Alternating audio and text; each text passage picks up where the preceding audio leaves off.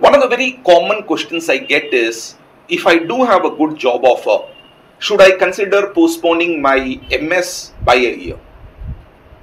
Now for me, this question basically means that you are confused. But then that confusion is a good confusion, because a good confusion comes because you have choices. So if you do have a good job offer, should you look at joining the job and later hoping to take advantage of this work experience to get into a better college? Answer is maybe. I give this diplomatic answer because it all hinges on the type of work experience that you're getting, not the number of years or months of work experience you're getting. Let me cite an example. Let us say you are interested in an evolving area like cloud computing. So you wish to do your MS in that area, and you get a good company. You join the company only to realize the fact that you are put in a project that is not related to cloud computing.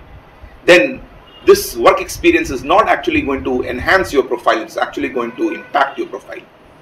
Because when you sit down to write your SOP, the statement of purpose, one of the most important documents that is reviewed while deciding whether you deserve the admission or not, you will be hard pressed to explain why you took up a job which is not related to your area of interest or expertise that you wish to build.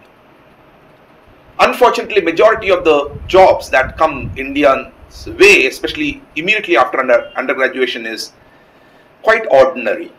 Quite a few service companies end up giving profiles which are testing in nature or maintenance in nature.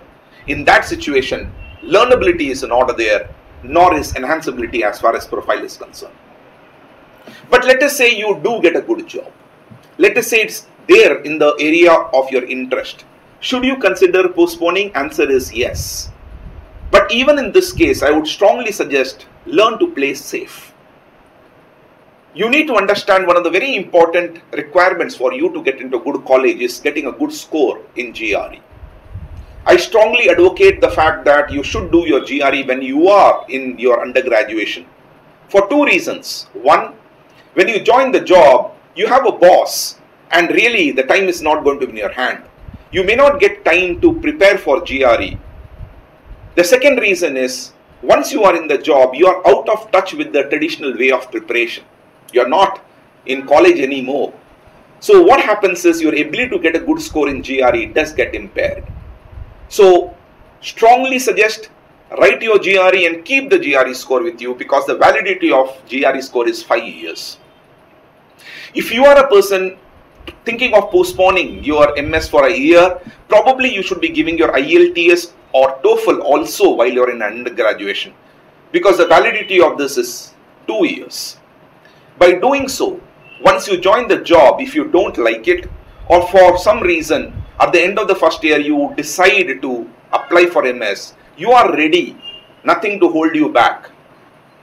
And that would be my strong suggestion for you.